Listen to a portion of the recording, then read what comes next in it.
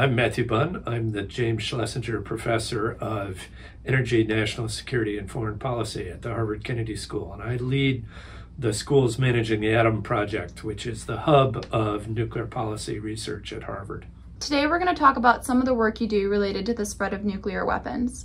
So to begin, I was wondering what evolving technologies, so you've written about hypersonic missiles, military applications of artificial intelligence, which I'm sure is something that you're studying in detail at the moment, lethal autonomous weapons, military biotech, etc. Do you see as becoming the most significant in the next few years?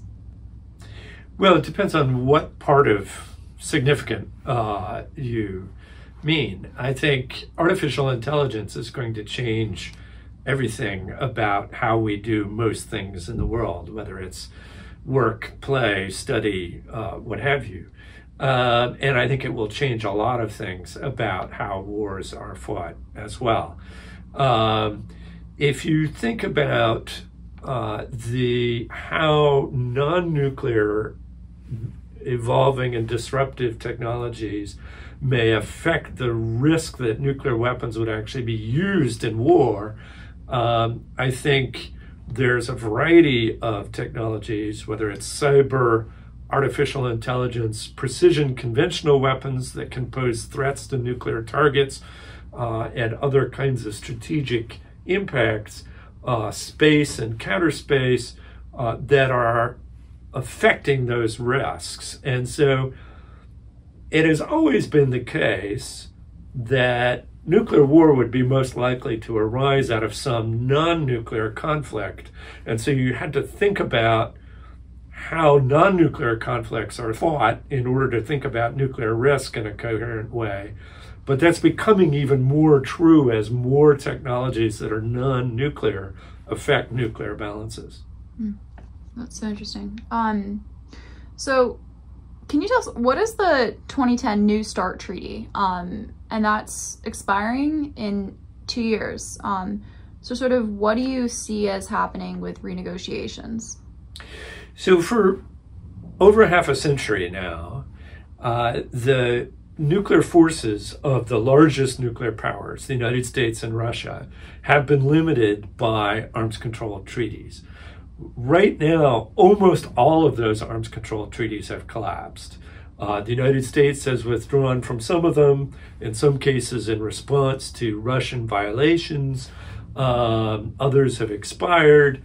And so the last remaining treaty that limits the size of the nuclear forces of the biggest nuclear powers is the New START Treaty, which was signed back when Dmitry Medvedev was president of Russia and Barack Obama was president of the United States in 2010, and it expires in February of 2026.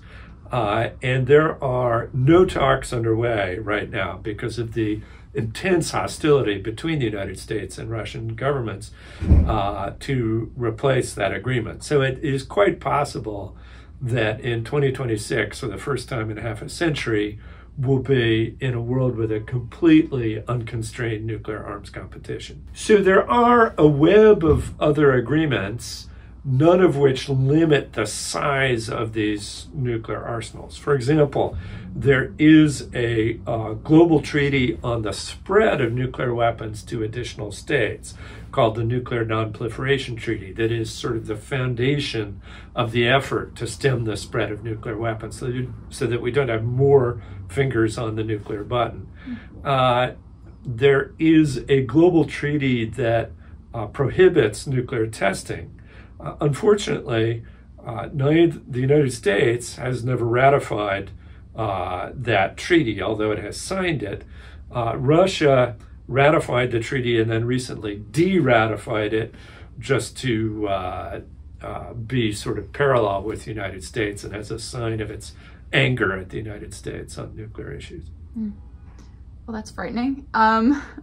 So what steps, I mean, generally this is, such a broad question, obviously, but do you think could be or should be taken to sort of reduce tensions between the US and Russia, but then also, Russia, China, and North Korea, most of the well-armed states at the moment? Well, right now we have a really changing geopolitical situation where China's expanding strength is really affecting American thinking about both its non-nuclear military forces and what it needs, and its nuclear forces and what are needed for those. In the old days, the United States used to think about nuclear deterrence in terms of what was needed to deter Russia, and if we had enough for them, then China was sort of a lesser included case. Now China's nuclear forces are growing at a rapid pace, and within a decade are expected to be roughly comparable to the size of U.S. strategic forces, although not yet comparable to the size of all the nuclear weapons the United States has, because there's a bunch of nuclear weapons in the United States that are kept as a hedge. They aren't really ready for immediate use. There's a bunch more that are awaiting dismantlement. So if you look at the total number of nuclear weapons that physically exist in the United States, it's way bigger than even where China will be in a decade. But if you look at the ones that are actually available for use on the large strategic scale, it'll be quite comparable to where China will be in a decade. And so people in the United States in the nuclear weapons establishment are now no longer thinking, well, what does the next round of nuclear arms reductions look like? They're thinking about, do we need to build up further compared to where we are now in order to meet the threats from Russia and China?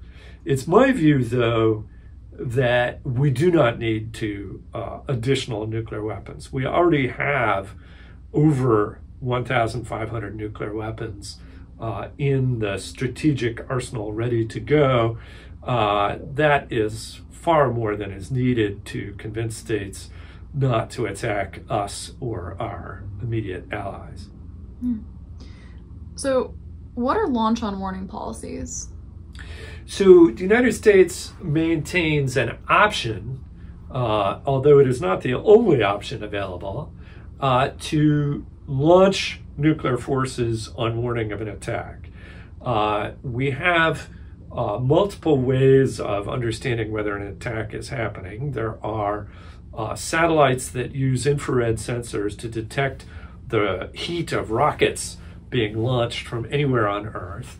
And then we use what's called dual phenomenology. So you want to have at least two different kinds of sensors that are telling you an attack is happening rather than relying on just one.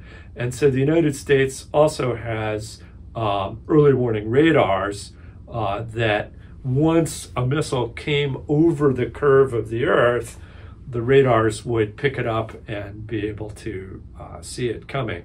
And then the president, if he or she wanted to implement a launch on warning approach, would have only a couple of minutes to make decisions.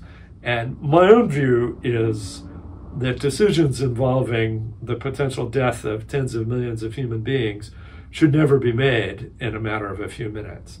That the United States, in my view, should plan on slow retaliation, not retaliation while missiles are still in the air. There's just too much room for error if you're making those immediate decisions. I mean, it is certainly possible, both for the United States and for Russia, that the president might be drunk.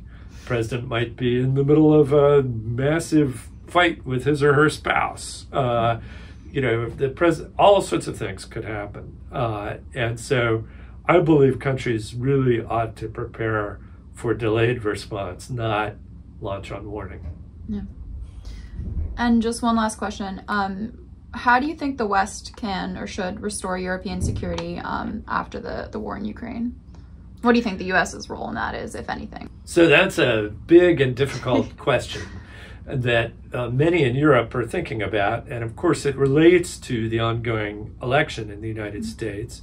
Donald Trump has made it very clear that he's not especially enthusiastic about NATO, and has said publicly that if countries weren't paying as much money for their own defense as he thinks they should, he would not be willing to defend them. I do think, my guess is that the United States will remain in NATO. NATO will remain an important defensive alliance. It is the most powerful military alliance that has ever existed in human history. What I hope will happen is that we will find some honorable way to settle the Ukraine war in the not too distant future. After all, every day it goes on, more people die, more people suffer, and the risk of nuclear war is higher than it would be otherwise. And then that we build structures of European security that allow the countries of Europe to feel protected from Russia, but also allow Russia to feel secure, because otherwise Russia is going to keep lashing out. If it continues to believe that it needs a buffer state of countries that it controls all around its borders, those countries are going to be suffering. And so we need to find some way where all of the relevant states can feel secure. And part of that may be the war in Ukraine seems to suggest that defense in the current state of technology is easier than offensive invasion. When you try to move a huge force of tanks and armored personnel carriers forward with drones flying all over the place, seeing your every move and precision artillery available to blast you, both the Russians and the Ukrainians have found that very difficult to mount a successful offensive. And that suggests that you may be able to design military forces that are excellent in defense and poor at offensive invasion. And that might allow countries to feel more secure. Thank you so much for your time. Thank you.